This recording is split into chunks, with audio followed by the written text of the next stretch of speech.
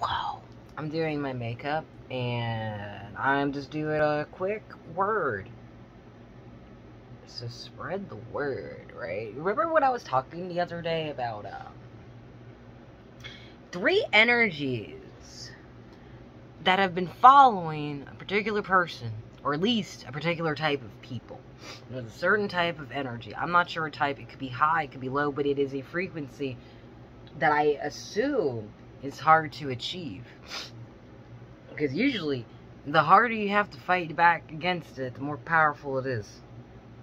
Unless, like, you're more powerful than that, and then you're just gonna sit there and, like, literally take the shit and be like, oh, I guess life sucks, and then life's gonna be like, why aren't you reacting? That's usually how that shit goes, right? But in any case, these 3 energies, right? Actually, I need that. Since my eyeball wants to decide the water last fucking minute. Like, from what I could tell, this energy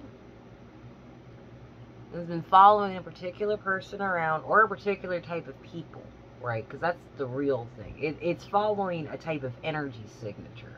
I'm not sure what that signature is in itself, but apparently it plays a very strong role with what dictates this energy.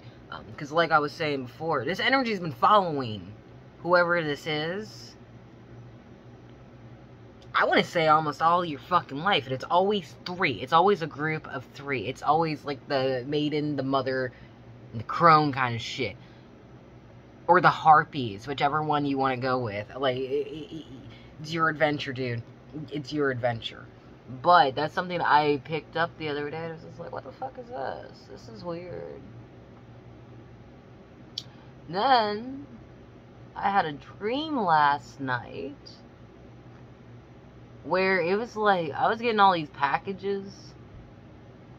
Mind you, I've been waiting for something to come in the mail anyway, but this is like way more than that, and that was different, so there is that. But it definitely played a role.